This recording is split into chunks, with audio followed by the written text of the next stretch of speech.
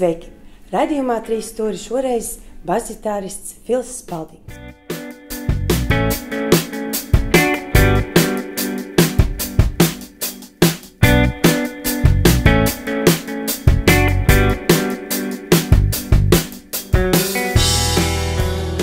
I started as a bass player before I worked, so I started when I was at school.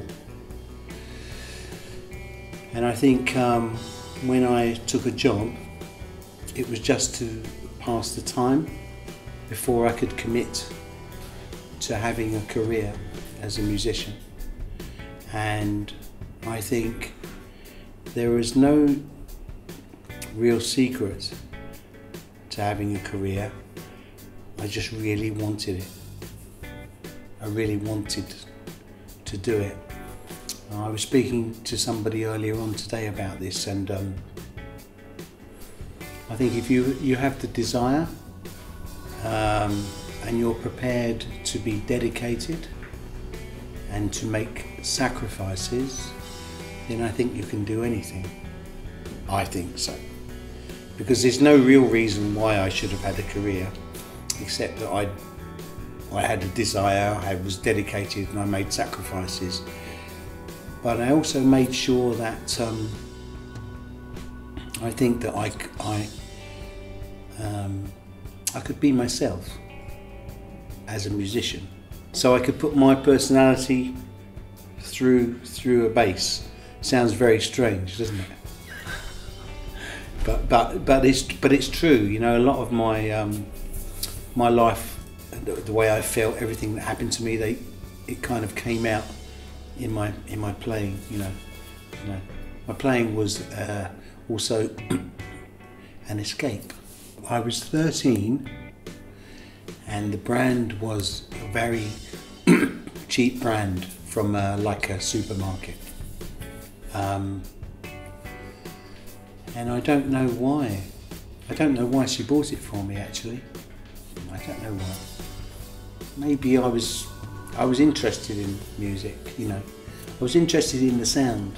Down, down, down, down, you know. And I just started to teach myself to play. I had one lesson, and then after that I just taught myself to play. And to this day, I can't read music, and I can't write music. I listen. There is, they trusted me at the time, and also I have a very good perception, or also intuition.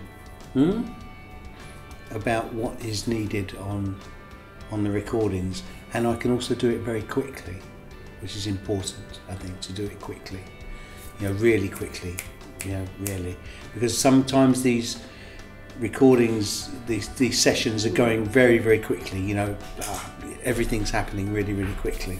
So for me, it's important to do it quickly so I don't become bored, yeah, and also I think that, you know, if you can do it quickly, you have more of your heart in your performance, your perception. In fact, also doing it quickly, sometimes you can make mistakes, but sometimes the mistakes are a good thing. You know what I mean? I know. It's like painting. Yeah. So if you paint the tree this way, you can't really change it, you know.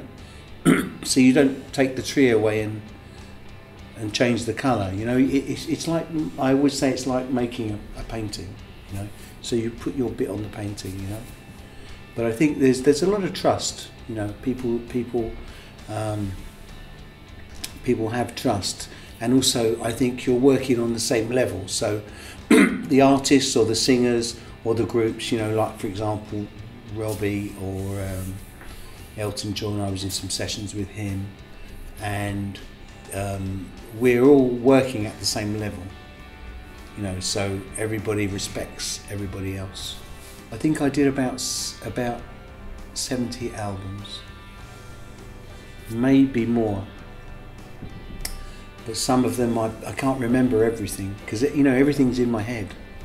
Everything, you know, my history, recorded history, everything's in my up here. It's recorded somewhere on the internet, but so if I want to see what I did in 1984 or something, I can look 1984, put my name, and I can generally find it.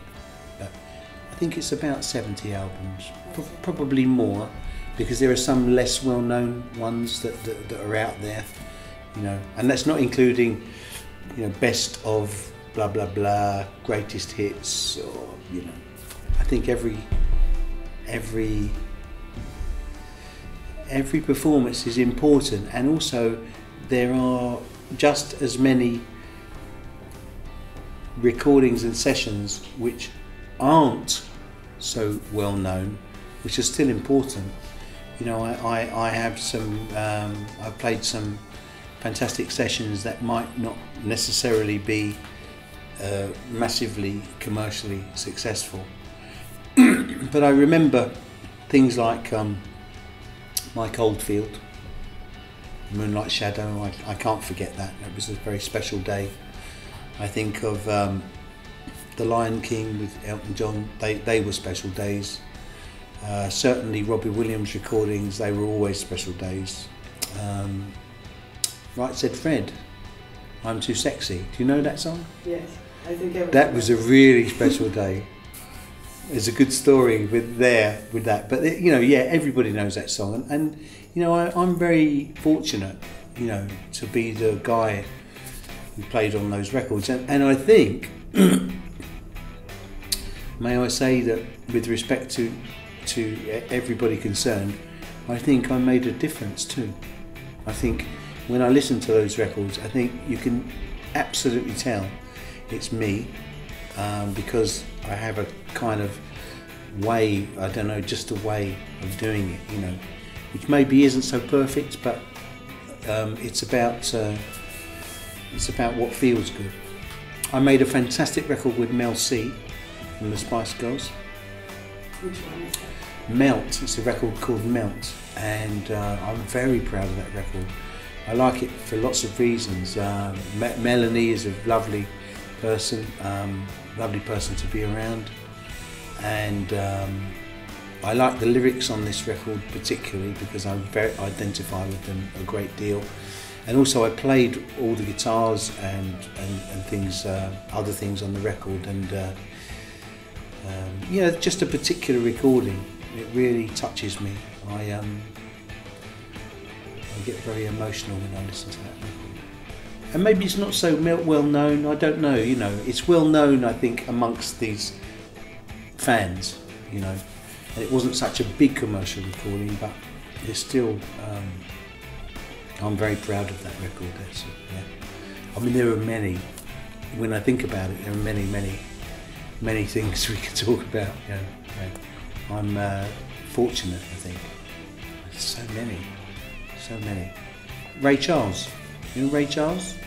Okay, yeah. I mean, I'm on one of his records and he's singing some words that I wrote, some lyrics that I wrote. Me and a friend of mine, Richard Niles, we wrote some songs that he sang. I mean, that's a big moment, you know. This guy's singing my words, you know. Can't believe it. And I did the session with a hangover, you know, I mean, really like this, you know. I played with a terrible hangover. But it feels good, the record feels good. I think I've learned that I enjoy teaching, and I didn't think that I would enjoy teaching. I thought I would be impatient, I wouldn't have the patience. 20 years ago I would have been a terrible teacher. But now I'm older, I see I feel the excitement in younger people, you know, when they're learning, and it takes me back to the way I felt when I was playing. And I think that also as a musician it's important to realise that if you're teaching, at the same time you're learning too. You're still learning, because you know we're still learning from each other. so I can teach young people in schools, but I'm learning from them, I'm watching their, the way they approach something or the way they do something, or watching them grow, and I'm learning, because hopefully it helps me to become a better person. I don't know, but teaching is a two-way thing. That's a principle I think you should remember. I think that's very difficult to predict, because these days the business is very different. It's a lot harder, and if I'm working with young people, I try to remind them to try to be themselves, because I think everybody, they wants to be like this, or they want to be like that, they want to be like so many different things, and the way I managed to have a career as a musician is to be myself on my instrument. Okay, maybe in life I wasn't so good at life. I was always a good musician, and it's very hard to predict. And also, young people come along. I mean, remember that now, these days, we have lots of music colleges and universities and schools. When I was starting, there was nothing like this. Not really. So I think that for me and my friends, we had to really fight, we had to fight hard to become a musician, especially a musician who can't read music or can't write music. And maybe sometimes with young people these days, they go to music college, they go to music university, and I always remind them that if you're a musician 24 hours, You're not a musician from 9 o'clock till 3 o'clock. If you want to be, I think, a successful musician, or what is a successful musician? Okay, that's the wrong thing to say. If you want to be a musician that makes a difference and want to have a career with so many people doing it, I think you have to put your whole life into it. You have to, as I said, you have to make sacrifices, You have to be dedicated. You don't come home from music school at 3 o'clock and then you're not a musician anymore. If you talk to me and my friends, we're thinking about music the whole time we're awake, from when we wake up in the morning until we fall asleep at night, I think it's hard to predict. I think people that come through that have a chance of having a career are the ones that really want to play, really want to be a musician. If you want to be rich and famous, I say to people, go and get a different kind of job, because it's hard to become rich and famous as a musician. Yeah. So if you want to be rich and famous, don't think about becoming a musician. But if you want to be a musician, then maybe you could become rich and famous. Yeah? Does that make sense again? Because I think, if you put everything into it and you're good and you learn, I think also you have to be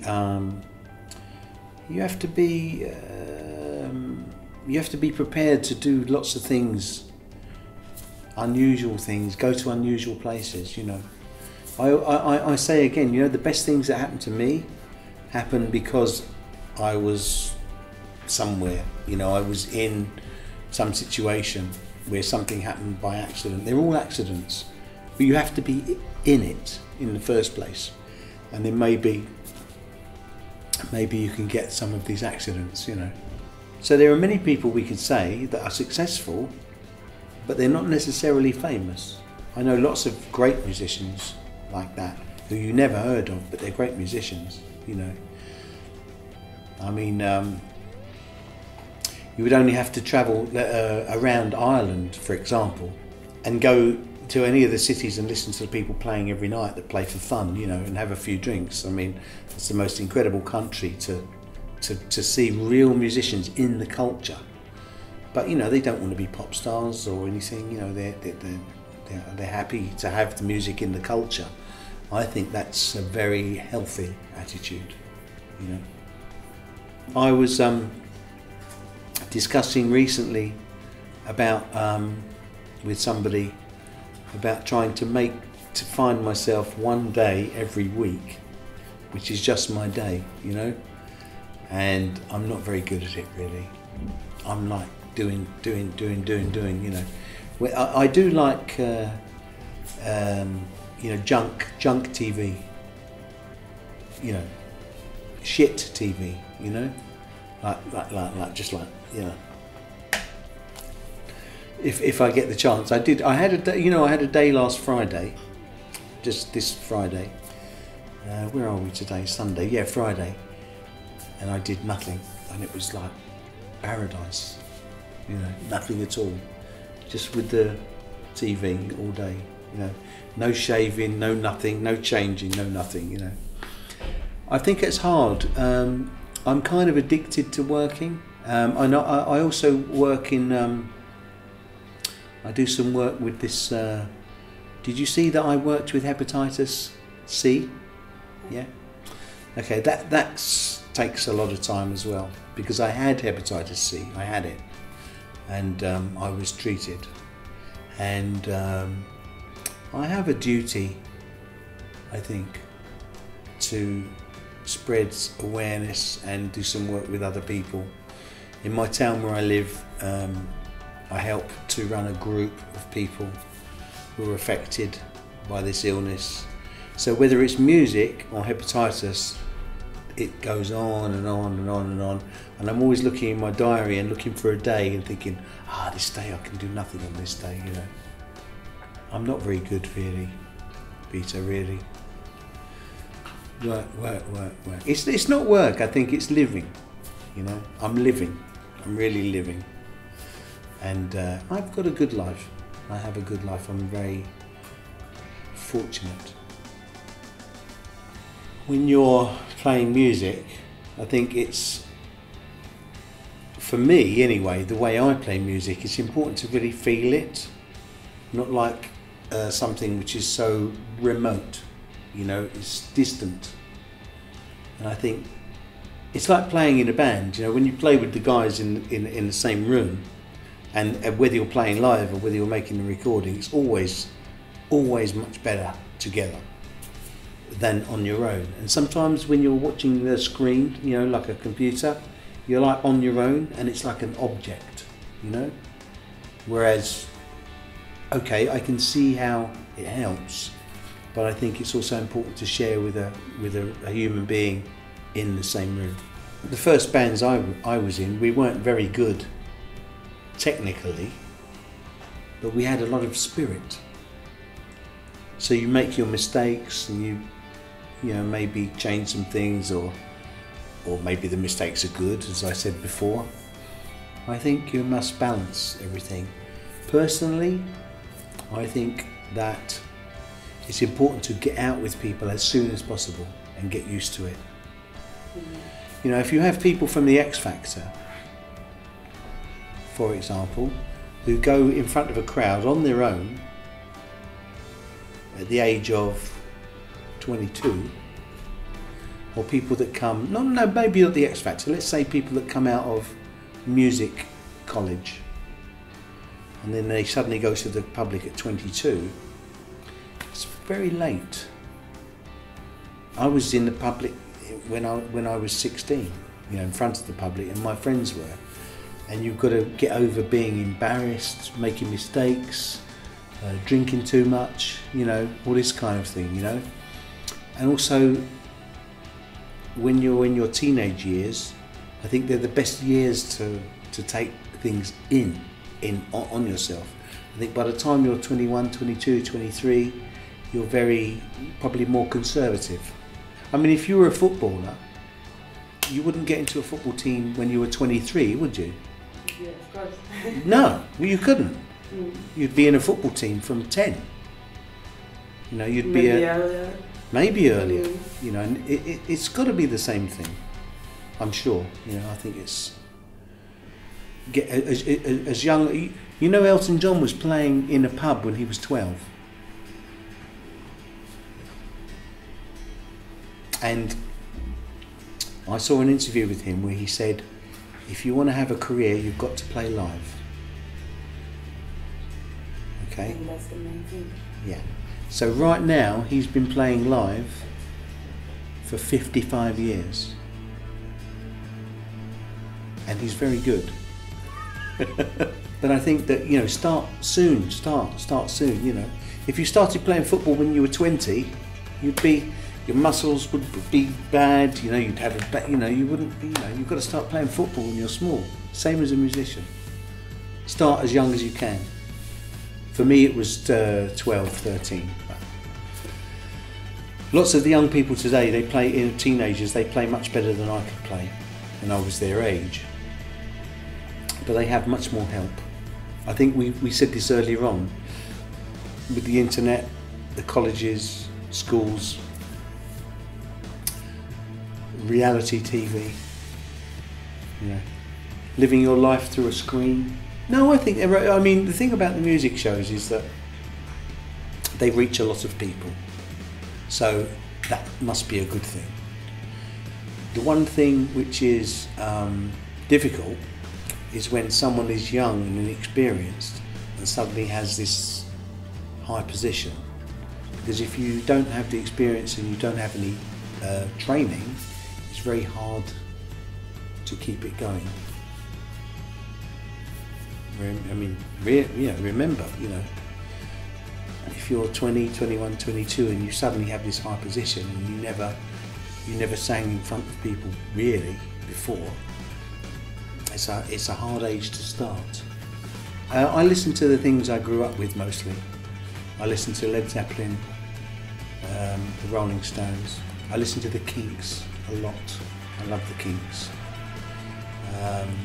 The Beatles, the Beatles, they're kind of in my life. You know, they're not something there are some certain songs I listen to especially. I like the early Beatles when they were like, you know, really playing rough. You know, I listen to the Who, all the stuff I grew up with. And I think it's important to say that for me, at my age now, I feel the same way now as I used to when I first listened to them, you know. In fact, I probably feel better now. You know, it's still something that I go back to. You know, if I'm at home on my own and I want to listen to, you know, loud, and I put the headphones on so it's really, really, really loud, you know, I listen to like Honky Tonk Women or Give Me Shelter or Whole Lot of Love or Black Dog. Do you know Led Zeppelin? Of course. Good, thank God. Thank God. You know, I mean, I can't get enough of it. I'm sure I'll be listening to this stuff until I die, you know. I suppose I'm very conservative now I'm older. You know, strangely enough, I like Coldplay. But they're big, you know, they're classic themselves now. But I like their kind of form. I like their songs, the way they're written. I like the chord sequences, which can all be changed around because they're all quite similar. I like the sound, you know. I like that sound. And apart from that, I mean, I hear things here and there that I might like, you know. But remember, I have to find the time to listen, you know. I mean, I've been listening to Stevie Wonder, and I'm like, oh my God, you know, this is so good. I've been listening to Signed, Sealed, Delivered, I'm Yours. Do you know this song? Signed, sealed, delivered. I've been listening to it. It drives me crazy. I mean, the bass on it is incredible, and it, you know, this stuff's nearly 50 years old. You know, I listen to Elvis Presley. I mean, Elvis Presley, Hound Dog. I still listen to Elvis Presley, and it's like, oh my God, you know, that's rock music. That's, you know, it's heavy music. You know, remember that they're just a bass, drums, guitar, vocals, and maybe some backing vocals. There's nothing else on those early records, and they're just wow, you know, amazing. I think I go back, more further back. You know Frank Sinatra? Of course. Okay. So I like the Frank Sinatra swing. You know, the big, I've got you under my skin. and Witchcraft and these records like this. And now I'm looking for something further back. So I'm not going forward, I'm going backwards. I'm going backwards, you know. I don't know what else to say really. Oh, I love Frank Sinatra's records, swing records. They're the best, amazing. Can you imagine, you know, with no computers and a big room with an orchestra and a vocalist, and they have to play everything correctly with one recording. No overdubs. Not bad, huh? You know, they can't say, oh, we'll stop it in the middle and we'll hey, can you drop this vocal in? You know, you can't do it, it's impossible. That's what I love about those recordings, and also it's what I like to play myself. I like to play performance, you know. You don't find many of my tracks edited. You know, they're all played. You know, I learn it very quickly and play it quickly, you know. Yeah. And I suppose that's why you asked me how, you know, to get on all these different records. If you listen to them, you'll find all the little imperfections from performance, you know. And I mean, I don't know. Some records I played some mistakes on purpose, actually. No one listens to the bass, it's fine. But you feel it. Oh God. It's nice to meet new musicians. I mean, this is new for me. This is my first day in this country, in Latvia. So I'm excited about being in a new country. And I expect for me to learn. That's what I expect. You know, I mean, I can, I suppose, teach or give people some of my experience. But I will learn, I'll learn too, you know, I'll learn too.